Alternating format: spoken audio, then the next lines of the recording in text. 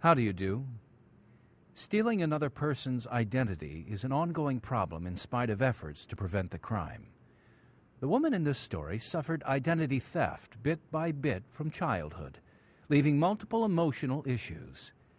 Decades later, and after great heartache, she reclaimed her true identity. Parental guidance is suggested due to the subject matter of this true testimony of a woman whose heart and mind and life were unshackled.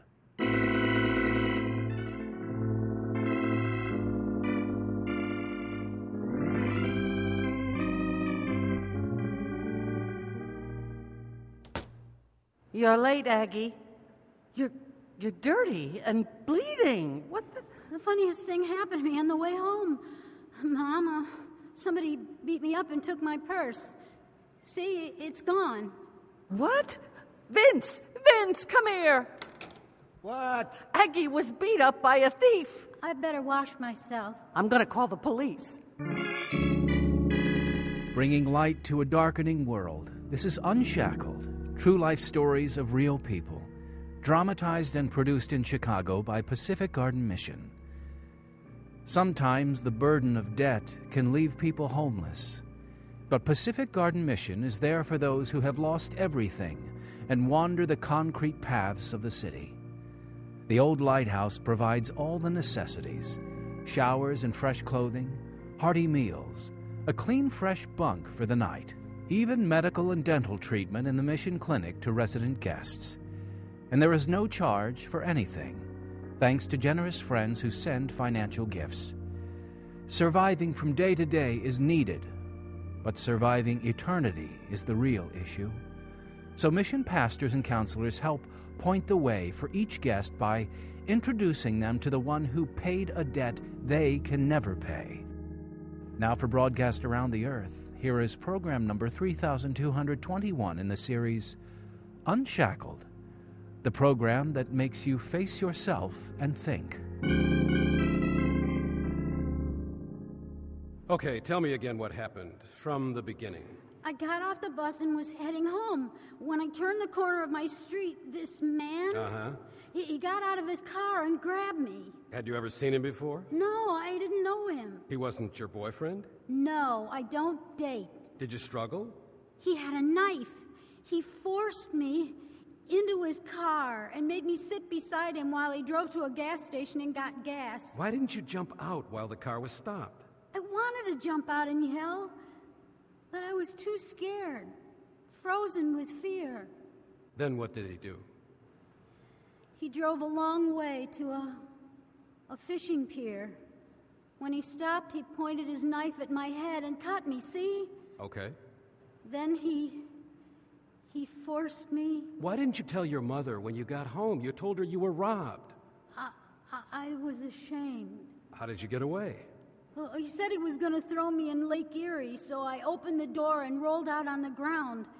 Those fishermen saw me and took me home. You're lying. You went too far with your boyfriend. I'm not lying. It's the truth. This traumatic event propelled the woman in our story to run for her life. But she couldn't outrun her past, nor the one who wanted to rescue her. This is the true testimony of Grace Hanson, right now on Unshackled. I was the younger of two daughters born into a troubled family that lived in Cleveland, Ohio.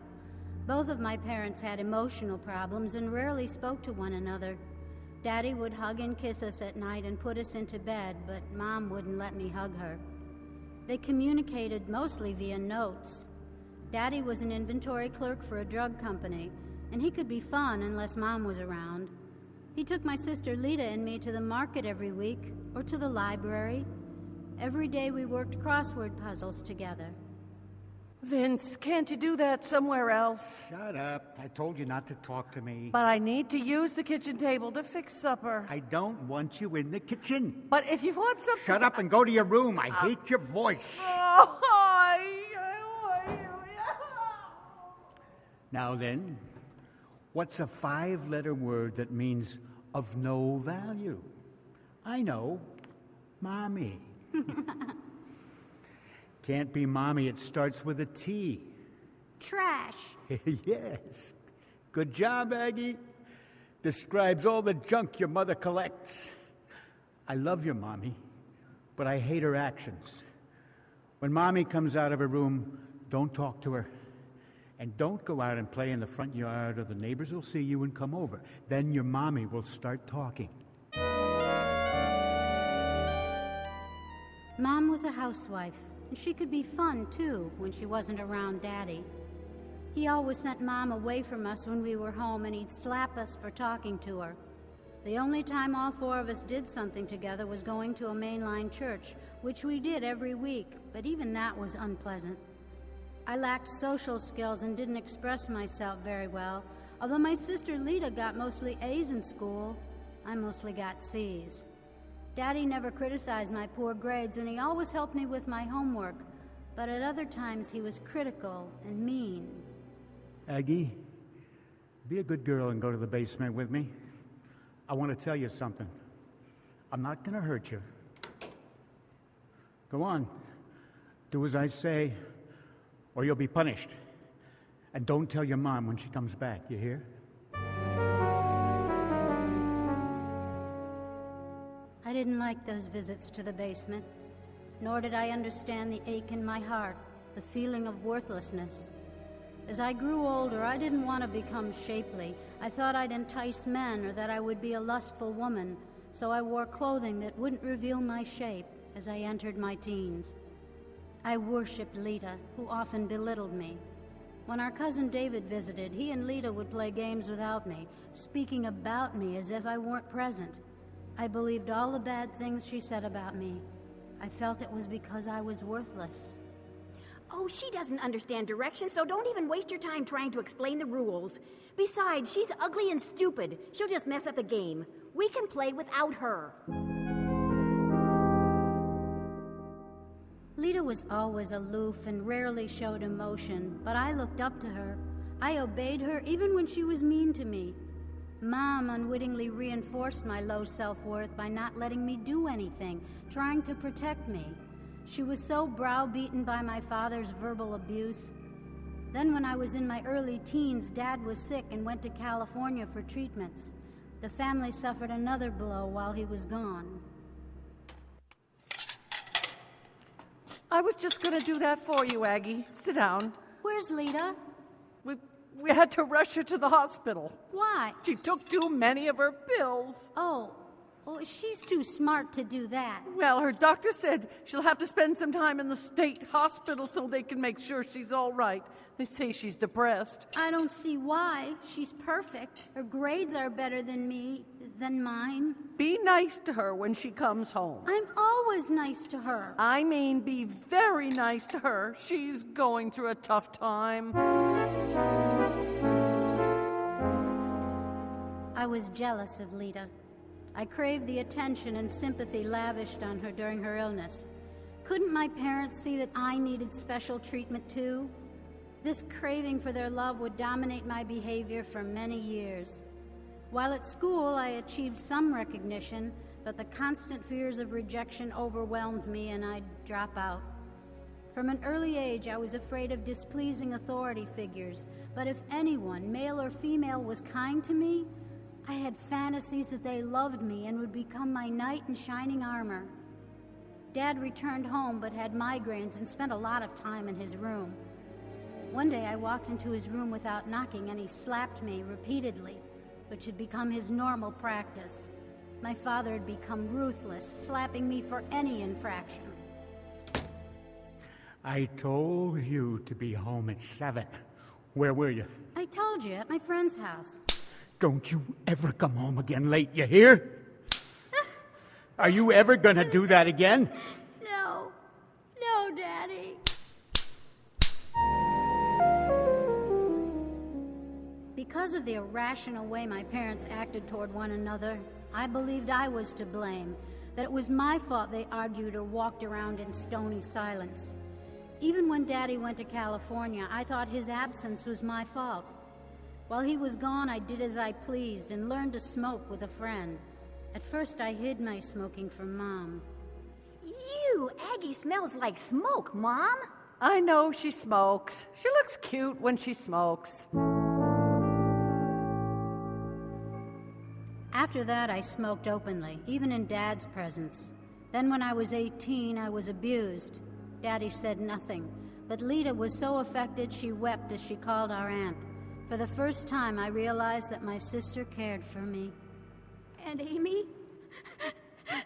Aggie was assaulted. A man grabbed her as she was walking home. He had a knife and forced her into his car. Yes, but the police didn't believe her. All but one of them thinks it was a boyfriend. Well, she's pretty traumatized, so a doctor gave her some meds. Yeah, she has to go to the police station and see if she can identify him. All right, Aggie. Do you recognize the perpetrator here? They all look alike to me. Well, surely there's something you remember about him, some detail. All I remember is the knife. I was too scared to look at him. Well, if you can't identify your attacker, there's no way we can arrest him. I'm sorry.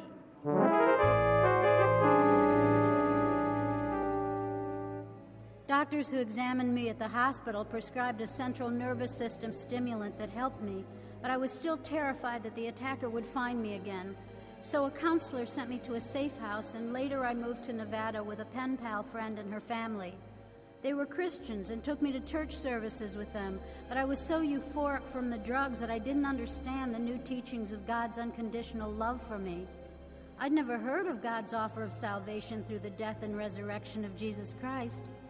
Sometimes I dreamed that Jesus would come and rescue me from the hurt and pain within me. I'd never known a family like theirs, but I was trapped by drugs and my emotional enslavements. When they learned that I had an aunt in the city in Nevada, they sent me there. My aunt was shocked at my condition. After I arrived, Mom called. Aggie, one of the detectives called. What did he want? He called to see how you're doing. I knew he cared about me. He said you should go far away from where it happened. Are you okay?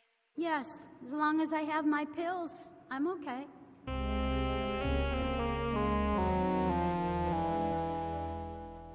I was far from okay. I wanted to crawl in a hole and die. The prescription medicine gave me euphoria, made me feel invincible and fearless, just the opposite of what I was like inside. As soon as I felt the least bit fearful, I popped another pill. The meds also enhanced my tendency to fantasize and second-guess other people's motives. From wanting to be loved, my fantasies morphed into wanting everyone to love me like a parent. In a moment, we'll hear how her fantasies spiraled. Since the fall of communism in Eastern Europe, where atheism once ruled, Christian radio has blossomed and is reaping a harvest, as letters and emails from listeners attest. Station managers agree. The gospel changes lives.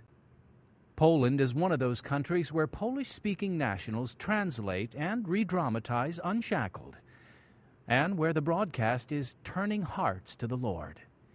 These Polish-language dramas are equally effective in the Chicago area, where many Polish people live and where Unshackled is also aired on 2 local stations. To learn more about this ministry or any of our other ministries, write to Pacific Garden Mission, 1458 South Canal Street, Chicago, Illinois, 60607. Our email address is unshackled@pgm.org.